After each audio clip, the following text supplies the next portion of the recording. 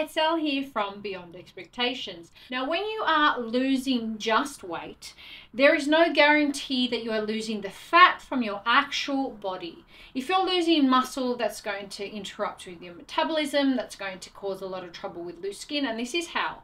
Because when you're losing fat, the muscle is going to push against the epidermal wall of your skin, and you are going to have that tight, firm, toned physique that perhaps you desire. If you are looking to be just small or just thin, that is where you're leading to the territory of skinny fat, as the phrase goes, which basically means that you're still somewhat wobbly or you're not exactly toned and tight, but you are thin or small because you still have a large amount of body fat on you.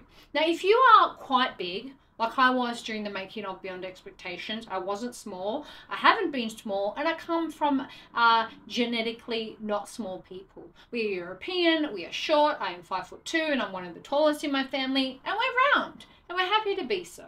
I've worked very hard to get my metabolism at a level where I'm able to maintain a tight, firm, toned physique in my 40s. Yes, I am premenopausal, yes, I'm going through all that too, but the secret has been body fat. Nutrition, of course, is #1 priority, but ultimately you need to keep the body fat down.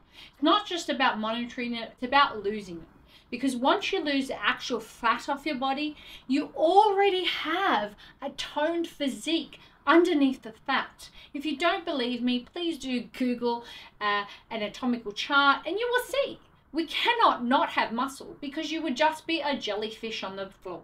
You wouldn't be able to walk, you couldn't pick up your groceries or your child, you wouldn't be able to drive a vehicle, you wouldn't be able to do anything because you don't have the muscle and the strength to be able to do that. So we all have that muscle underneath the fat. The trouble is we have been so brainwashed, and it's really not your fault, into believing that weight loss is the key. As long as you're losing weight, then you will be fabulous. Look, these are not long-term solutions. Teas, potions, lotions, pills, whatever the case may be. They are not long-term solutions. I've maintained my weight, and that has not been from any fad thing. It's been from keeping my body fat down. It's from maintaining a low body fat, even into my mid-40s, and that is from nutrition, of course, but moving forward for you, you need to lose the body fat from your body. You don't need to lose weight. You need to lose body fat. I'm here to stand up for that. I will continue to fight for it, and I have for many, many years, because I want you to know the truth. I don't want to lie to you. I don't want to sell you any fad thing.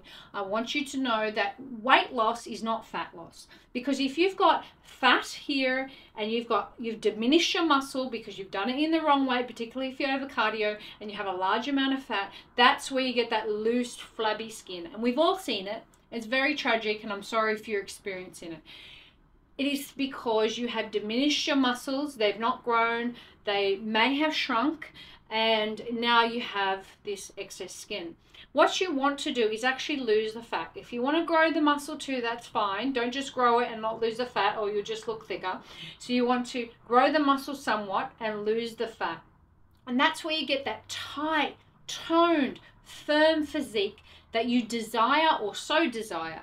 Okay, you can't just lose weight, you must lose body fat, and that is what prevents loose skin. I know it was a long way to go about it, but I hope it helps you, assists you, and helps you to move forward. If you need extra help, head on over to elliot.com and grab yourself a free copy of 7 Rules from Beyond Expectations. It's John and I's gift from us to you. We hope you enjoy it. We hope it's a useful tool, and we hope that it helps you along your journey.